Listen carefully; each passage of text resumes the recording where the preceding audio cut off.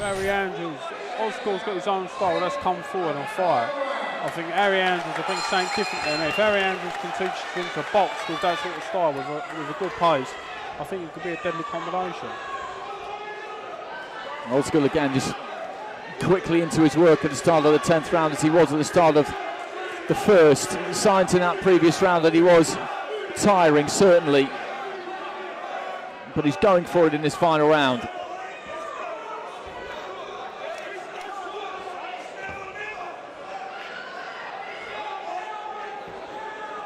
(14-0) before tonight. Siar Ozgul 5-2. Mikey Sakyi. But there are times, plenty of them, where your stock can rise even in defeat, and I think that could well be the case here tonight for Sakyi.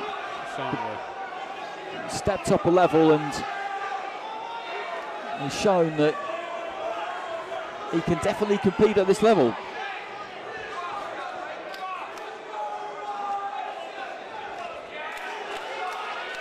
He's certainly done a credit to himself tonight. Firstly, before the fight started, I didn't think Mikey Sakyi would go to 10 rounds, but he took the fight at short notice. He's had a couple of hard fights early on in his career, but he's done better than what I thought he would. He's still just trying to fire off punches off the ropes. Ozgul just has a good look at this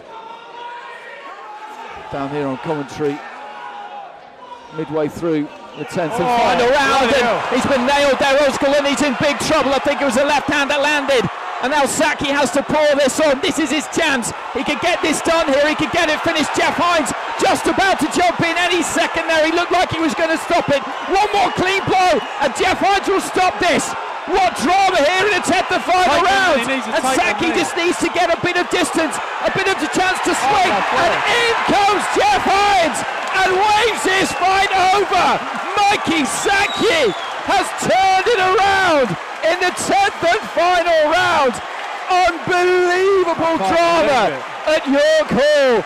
Over on the far side of the ring, it was a left hand, I think, which started it all off. We didn't get a great view of it, but you could see that Ozgul immediately was hurt.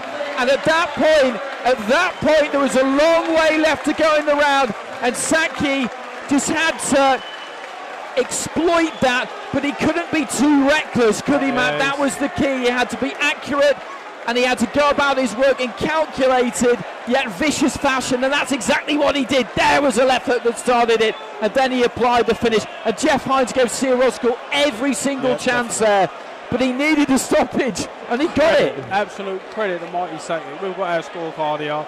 I haven't given Mikey Sakyi one round in this contest, and to pull that out in the last round, obviously Ozgul's put a little bit too much in his rounds. He's come out blazing every round. Just needed to save a little bit for that last round, I think, and obviously fair play to Mikey Sakyi. He's gone on to that, and he's now stopped Siar Ozgul. Well, that was absolutely extraordinary, and it's the kind of finish that you get sometimes in boxing, and it never fails to take your breath away, because Siar Ozgul was in charge of that fight. He was winning that fight. I don't know how Jeff Hines, referee, was scoring it, but he was winning that fight. And then that left hand that he landed, and he had landed quality shots throughout the fight. He showed his ability. We've been saying that all the way through, but he's just being out-hustled by Ozgul, and as soon as he landed that left, the way he finished it was impressive, Matt, too, because it would have been easy to panic, to rush it, to smother your own work, to do all sorts of things. But he landed enough clean shots, and in the end he gave Jeff Hines no option but to jump in and stop it. He gave him enough time. Personally, this is inexperience from Siar Ozgul. He should have took the knee. If he would have took the knee, he would have had 10 seconds to recover. Great left hook there.